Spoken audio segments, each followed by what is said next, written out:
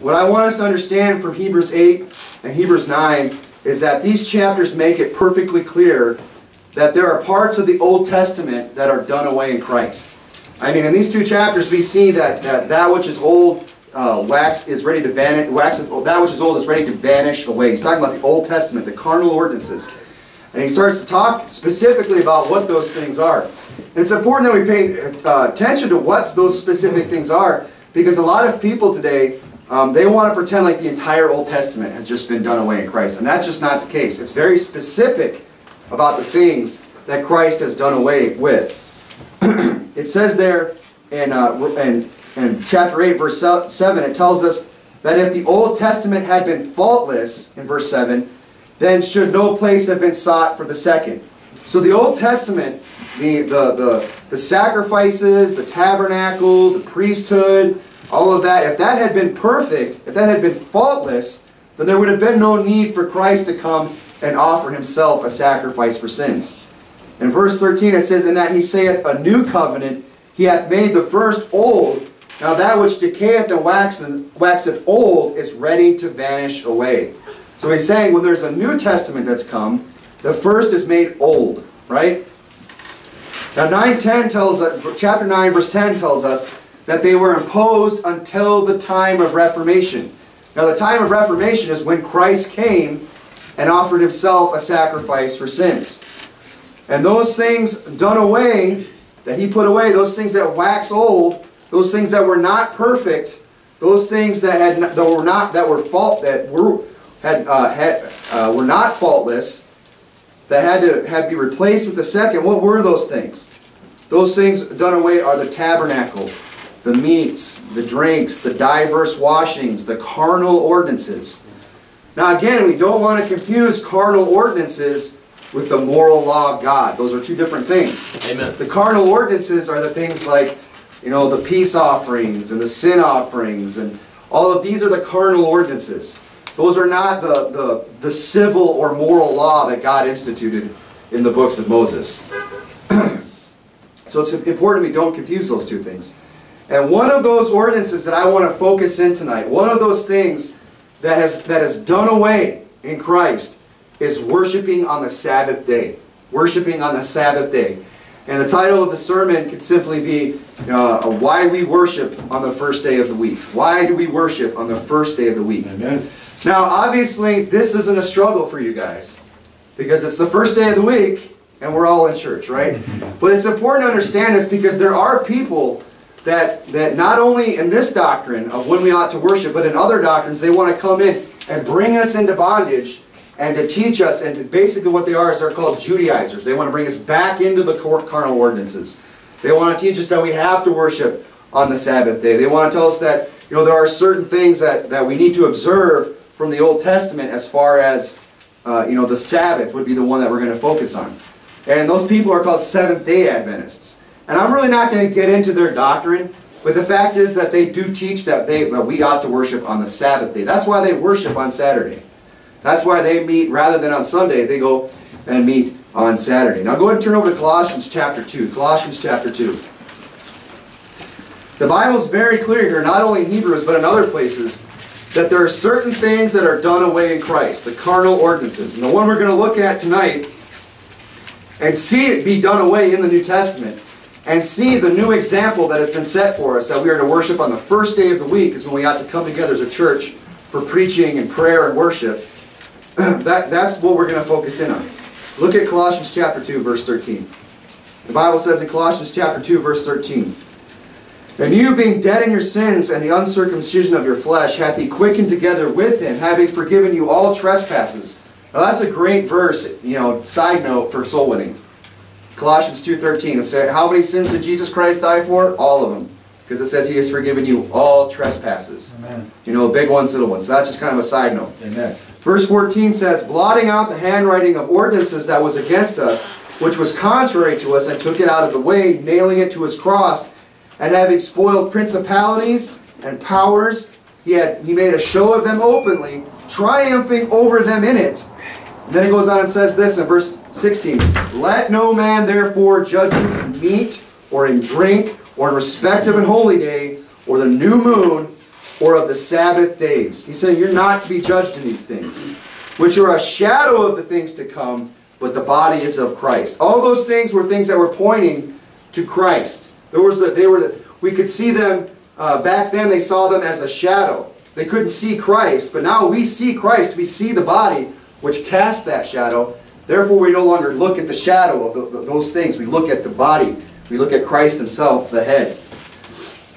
And it says, because of that, we are to let no man judge us in respect of Sabbath days, right? There's several things listed there, right?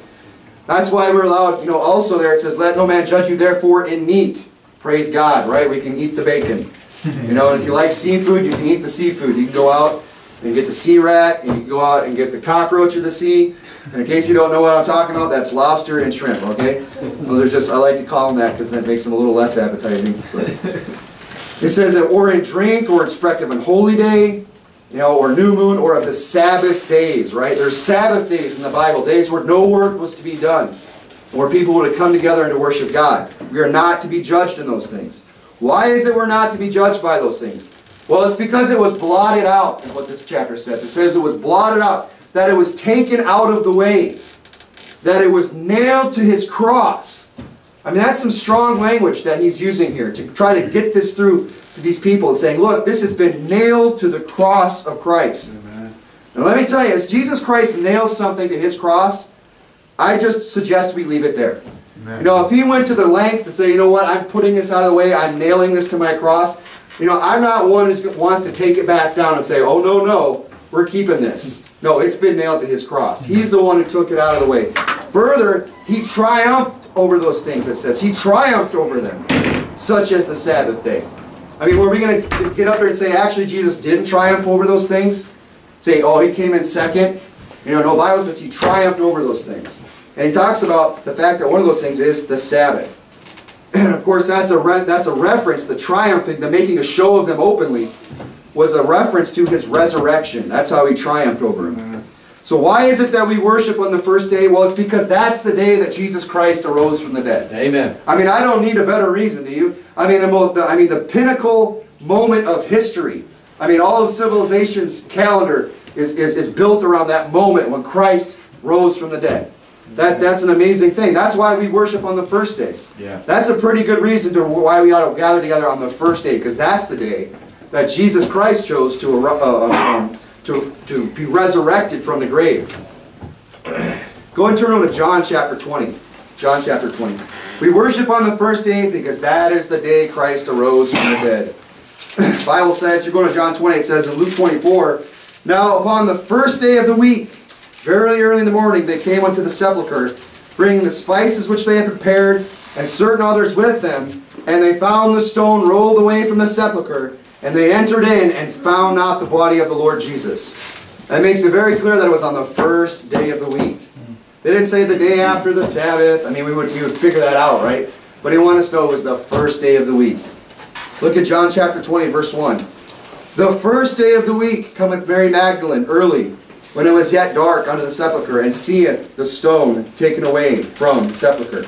That's why we worship on the first day, because of verses like this. Amen. We worship on the first day because that is the Lord's day. Go ahead and put a bookmark in John chapter 20 and turn over to Revelation chapter 1. Revelation chapter 1. Where we see the first day being referred to as the Lord's day. I mean, he laid claim to it. He nailed these things to the cross. He triumphed over them. And then he claimed the day of the week, and they called it his day. The Lord's day. Revelation chapter 1. Look at verse 10. It says, I was in the Spirit on the Lord's day, and heard a voice, and behind me a great voice as of a trumpet. So when it say the Lord's day, well, who are we referring to when we say the Lord's day? Well, it gives a description here. Going on, verse 11, saying, I am Alpha and Omega, the first and the last. What thou seest, write in a book, and send it unto 7 churches which are in Asia, unto Ephesus, and unto Smyrna, and unto Pergamos, and unto Thyatira, and unto Sardis, and unto Philadelphia, and unto Laodicea. And I turned to see the voice that spake with me, and being turned I saw 7 golden candlesticks. In the midst of the 7 candlesticks, one like unto the Son of Man, clothed with a garment down to the foot, and girt about the paps with a golden girdle. His head and his hairs were white like wool, as white as snow, and his eyes were as flame of fire, and his feet like unto fine brass, as if they burned in a furnace, and his voice as the sound of many waters. You know, if a guy like that lays claim today, I'm not going to argue with him. I mean, that's a fearful sight. John says, you know, he fell at his feet as one dead. So, that's the day he wants to call his day. I'm not going to take it away. I'm going to let him have it. I'm not going to argue with the Lord about which day is his and which day isn't. You know, he chose to rise on the first day, and he's God, and we ought to that ought to be enough for us. Now, not only because it's the day that Jesus Christ arose, and not only is it because we see that God is the one who claimed that day as his own, do we worship on the first day, but we also worship on the first day of the week because that is the New Testament practice. Because that is the pattern that we see set forth throughout the New Testament. I mean, just over and over and over again, you see the first day being mentioned. Go ahead and turn over to, again, keep something in John 20, but turn to Mark 16. Mark 16. We worship on the first day because that is the day Christ arose from the dead. We worship on the first day because that is the New Testament practice that we see. That is the example of the early Christian church that we see. Jesus showed himself to his disciples on the first day, the day he arose from the grave. The day he arose, he shows himself to the disciples. You see that in Mark 16, verse 9. Mark 16, verse 9, where the Bible reads, "Now when Jesus was risen early the first day of the week, he appeared first to Mary Magdalene, out of whom he had cast 7 devils. And she went out and told them that had been with him as they mourned and wept. And they, when they heard that he was alive and had been seen of her, believed not. After that he appeared in another form unto 2 of them as they walked and went into the country. And they went and told it unto the residue, neither believed they them. Afterward he appeared unto the 11 as they sat at meat, and upbraided them with their unbelief and hardness of heart, because they believed not them which had seen him after he was risen." So when Jesus, is resurrected, he shows himself to his disciples. He shows himself to Mary Magdalene, and he shows him to the 2 that were on their way to Emmaus, on the road to Emmaus. And then he shows up and upbraids the 11 for their hardness of heart. It says that, go ahead and say in John 20, but it says in Luke 24, "And behold, 2 of them went that same day to a village called Emmaus, which was from Jerusalem about 60 furlongs. And they walked together and they talked together of all these things that had happened. And it came to pass that while they communed together and reasoned, Jesus himself drew near and went with them." So Jesus, on the very first day, the day that he's resurrected, is showing himself. Beginning to show it first to 1, and then to 2, and then to the rest. Now you're in John chapter 20, look at verse 19. John 20, verse 19. "Then the same day at evening, being the first day of the week," I mean, it just keeps mentioning it. The first day, the first day, the first day. God wants us to know when this happened. It was on the first day. "When the doors were shut, where the disciples were assembled for fear of the Jews, came Jesus and stood in the midst, and saith unto them, Peace be unto you." Now, this is something I've been wanting to preach on a little while, and what really inspired this sermon is that I replied to a guy who left a voicemail, and I learned really quick that there is such a thing as professional time wasters, as Brother Segura has preached previously. If you ever heard that sermon, yeah. PTWs, these are real people that are out there. They just want to get your ear and just fill it with nonsense. And and you want to talk about why aren't we worshiping on the Sabbath day and this and that. And he told me how he went to his own pastor at his church and argued with him about it. And I'm thinking, good night. If you're arguing with your pastor, like what is some guy 1,000 miles away going to do for you over the phone, right? And I just said, well, the Bible says that they gathered together the first day of the week, and that's when Jesus showed himself. That's one reason. And he says, yeah, but it says they were gathered together because of the fear of the Jews. And right then, I'm immediately just trying to get off the phone with the guy because I realize what I've done to myself. So I don't even bother. I'm just like, yeah. Well, watch these sermons, and I get off the phone as quick as I can. Because the guy, he already had his mind made up from everything that I had talked to him about on the phone. And he says, well, they had gathered for the fear of the Jews. That's why they were there. No, that's not what this is saying. That's not why they were gathered there. They were gathered there because the Lord had just died, 3 days earlier. That, they just saw the Lord that they've been following for years, tortured and crucified, and they're mourning and they're weeping and they're distraught and they're perplexed and they don't understand.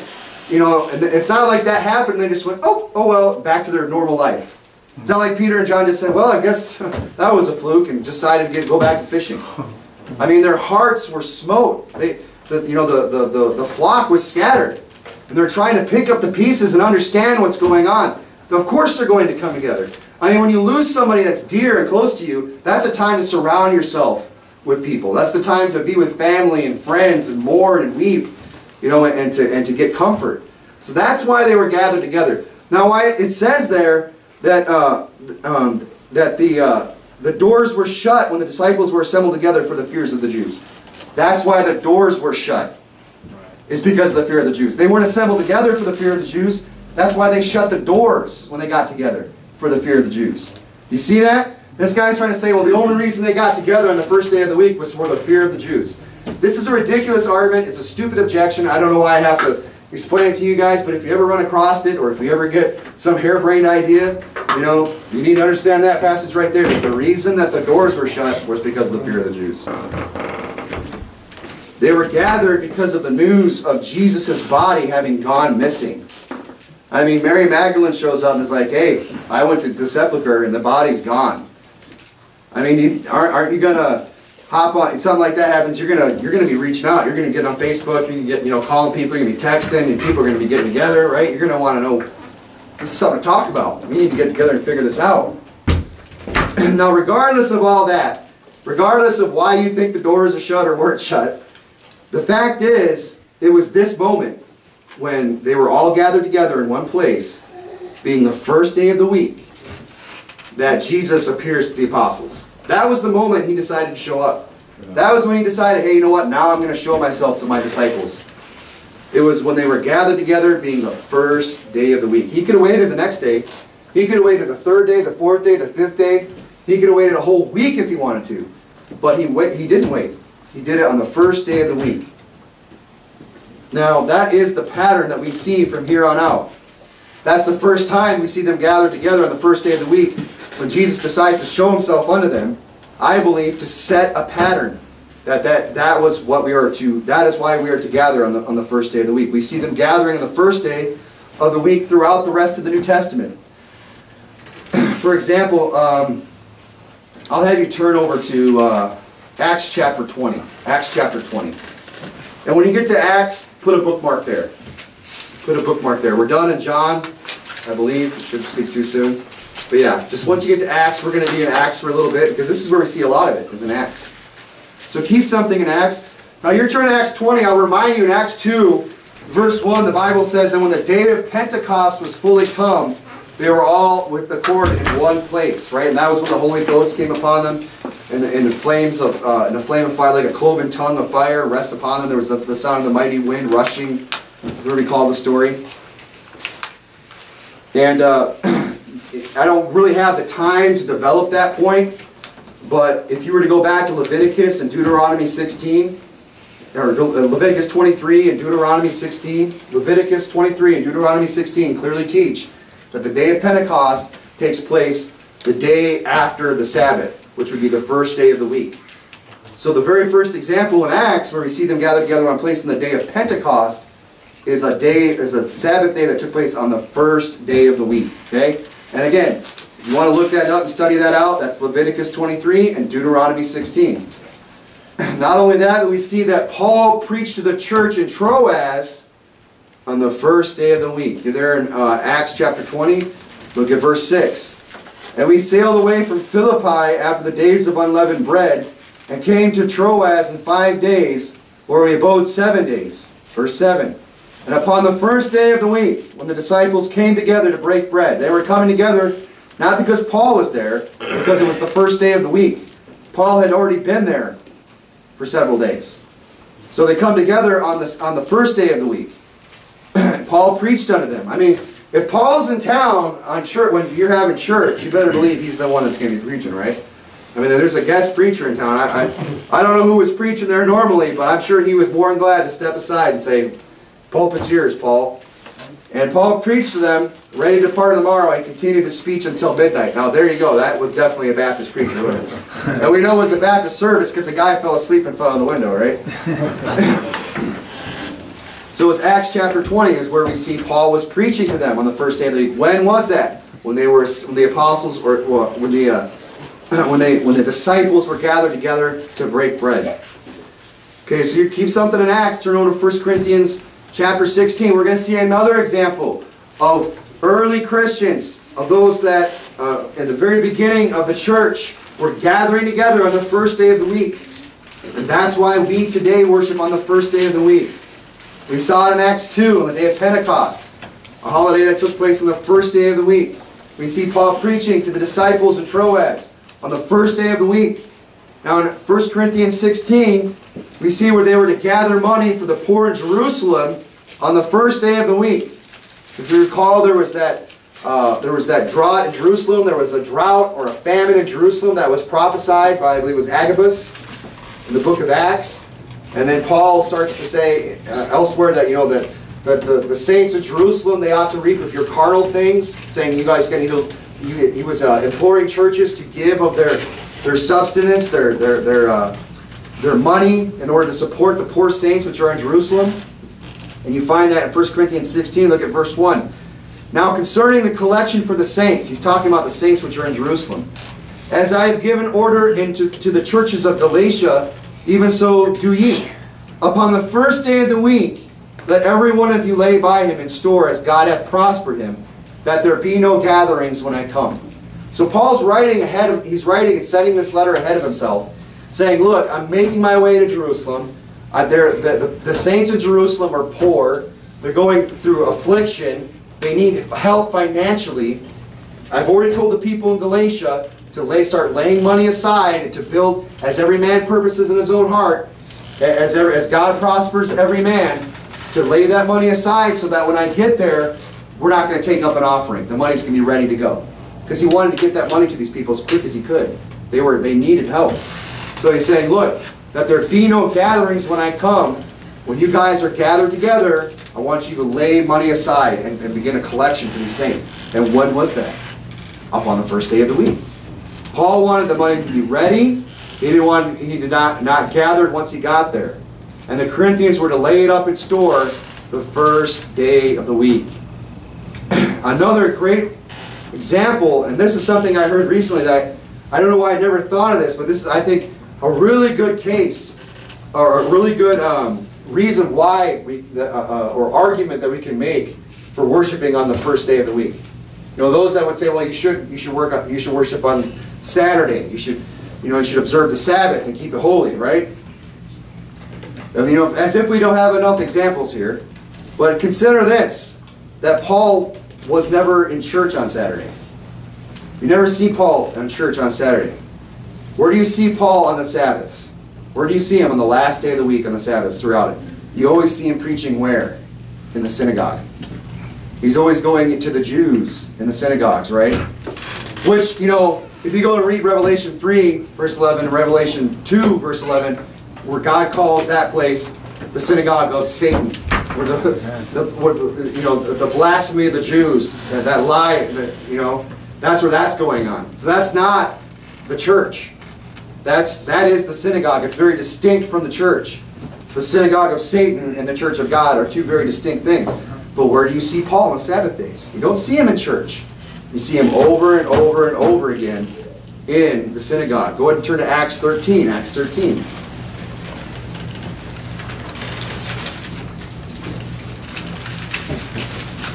It says in Acts 13, beginning at verse 13, Now when Paul and his company loosed from Paphos, they came to Perga and Pamphylia, and John departing from them returned to Jerusalem. But when they departed from Perga, they came to Antioch in Pisidia, and went into the synagogue on the Sabbath day and sat down. And after the reading of the law and the prophets, the rulers of the synagogue sent unto them, saying, Ye men and brethren, if ye have any word of exhortation for the people, say on. Jump down to verse 42. And when the Jews were gone out of the synagogue, so of course Paul preaches to them, preaches Christ to them. And when the Jews were gone out of the synagogue, the Gentiles besought that these words might be preached unto them the next Sabbath. They say, hey, we want you to come back in here next week and do it again. We want to hear some more preaching about Christ. Now, Paul wasn't there holding a worship service. Paul wasn't there preaching to the saved. He was there preaching Christ to the Jews, to the unsaved. In verse 44, and the next Sabbath day came almost the whole city together to hear the word of God.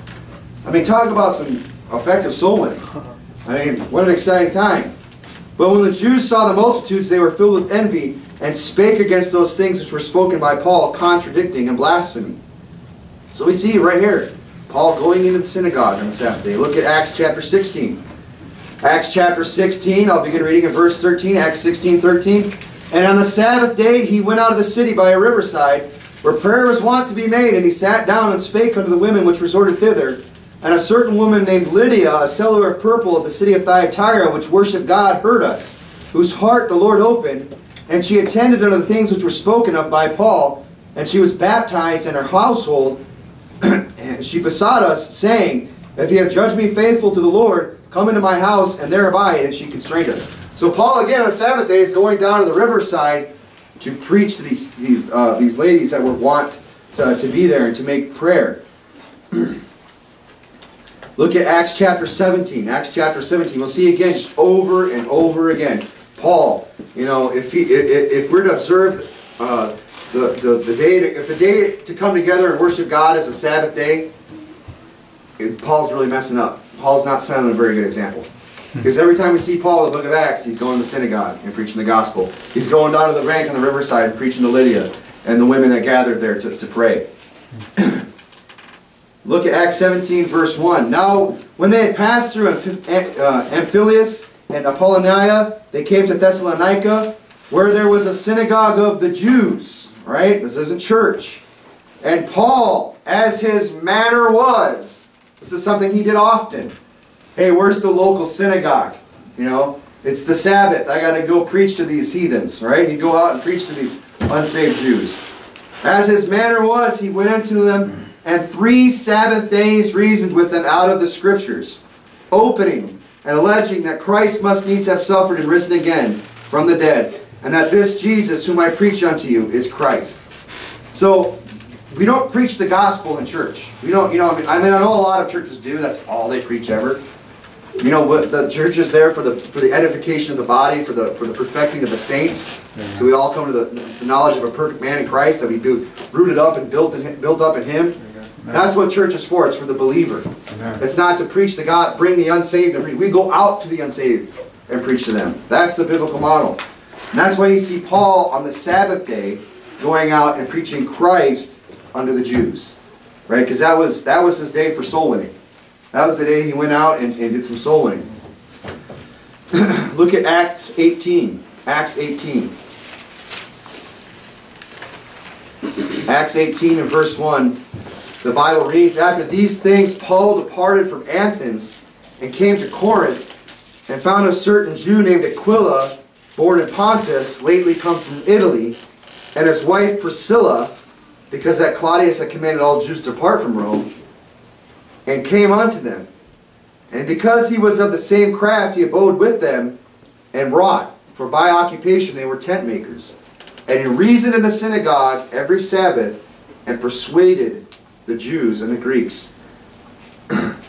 Now Paul was in the synagogue every Sabbath day preaching Christ. Now does that mean that Paul was not in church the rest of the time? No, Paul was still going to church. If we know the story here, Paul was in Corinth for a year and 6 months, the Bible says. And that while he was there, he's preaching in the synagogue on every Sabbath day, but he was also meeting in church on the first day. I absolutely believe that, because we know that there was a church that was there. See, Paul was in Corinth for over a year, so of course he's going to be in church. Of course do we know do we know whether or not there was a church in Corinth? Yeah, we know there was a church in Corinth, right? Because we have 1 and 2 Corinthians, where Paul writes and addresses the church that's there. Now, this is when he's setting that church up. This is when he's establishing that church, when he's there for a year and 6 months. So he's going into the Sabbath, or he's going to the synagogue in the Sabbath days, and then on the first day he's going and meeting with the church that is in Corinth. That's why it says there in verse 11 of Acts 18, and he continued there 1 year and 6 months, teaching the word of God among them. So no doubt we know Paul had established a church while he was there for that year and 6 months. And if you would, go ahead and turn over to 1 Corinthians chapter 16. 1 Corinthians chapter 16.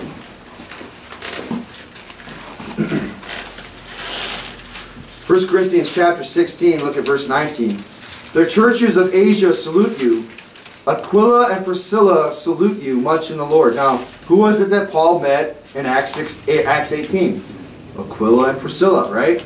So he meets them there. They're tent makers. And it says that Aquila and Priscilla salute you much in the Lord with the church that is in their house. So Paul goes to Corinth, meets Aquila and Priscilla. They establish a church in their house. He remains there for 1.5 years, preaching and teaching the Word of God to them, and also going into the synagogue. So we have a perfect example here of Paul, doing his soul winning on Saturday, but going to church on Sunday, the first day of the week. Amen. You see, the churches were not meeting in synagogues, they were meeting in houses, which is a great, there's nothing wrong with the church meeting in a house. People have this crazy idea that a church has to have this standalone building with this giant parking lot, this big ornate structure, and it has to have just be this glorious temple, and that's just, there's nothing wrong with a church meeting in some very humble and meager places, such as a house. And I would even submit unto you that there's nothing wrong with this church meeting in this humble and meager, small office space, right? Amen. I mean, we're still doing great works. We're still going out. We got somebody saved today. Amen. We're still edifying the body. We're still meeting together, and we're growing, and we're praying, and we're seeing things done. Does it matter what building we're in? No. It doesn't matter what building we're meeting in, whether it's in a house, or whether it's in an office complex, or if it's in a retail space, or even an industrial building. It doesn't matter. We can go out and we can have church in the middle of a field. Yeah. We could go out and have church. They probably wouldn't appreciate it, but we could have it in Smoky Mills. Right? It doesn't matter where we meet. And on that note, let me just get this off my chest, because I keep hearing about this. It doesn't matter what the address is on our church. I keep hearing about people that live in Tucson, that like Pastor Anderson's preaching, that say, man, I'd love to go to a church like Faithful Word. Faithful Word shows up in Tucson and starts a church. Well, I don't like the address. Yep. People like that, if it's not the address, it's going to be something else. Yeah. It's going to be like, well, it's too tight. I don't like what color the chairs are. He doesn't shave. I don't know what it is. He wears red shirts. They'll come up with something. But the address, I mean, really, if that's what's keeping you out of church is the address. Yeah. Because, in case anyone in the room doesn't know, our address is 2666. It's 2666. It's not 666. So if they're going to be true to this thing, they're going to have to go. Like every place that has the number 666 in it is just off limits. Their favorite restaurant meets at 3460. 3,466. I mean, they're just going. You know what I mean? It's like it's not 666. It's 2666. I don't know. I thought it was a joke at first. I really did. But Brother Fabian told me about, man, there's people out there that are complaining about the address. And I'm like, but it's not 666. It's 2666. And then he actually bumps into a guy today who's like a Faithful Word listener. But he even told Fabian, well, I just don't appreciate that address. The address has got me freaked me out. It's crazy. I don't know. Anyway, I got it off my chest. If it's not that, it's going to be something else. But our address is not 666. It's 2666. Anyway, I don't know how I got off on that, but oh yeah, because it doesn't matter where we meet as a church. Yeah. We can meet in a house, we can meet here, we can meet anywhere. We see that example here, and that's where the early church was meeting, was in a house. And when were they meeting in that house? On the first day of the week. They weren't meeting on the Sabbath day in the synagogues. Go ahead and turn over to Colossians chapter 4. We'll see another example of this. Colossians chapter 4. I won't turn you to Colossians 6, verse 66. I think there is a 66 word. I won't take you to John 6, verse 66, because, you know, that a verse like that probably shouldn't be in the Bible. We never mind the fact that 666 is in the Bible. You know what I mean? Like, that's where you even know about it. I don't know. It's, okay. I just can't believe you actually ran into it. I actually said that. Anyway. Colossians 4, look at verse 15. Salute the brethren which are in Laodicea and Nymphas, and the church which is in his house. So that's where the early church was meeting. They were meeting in houses. They were meeting on the first day of the week.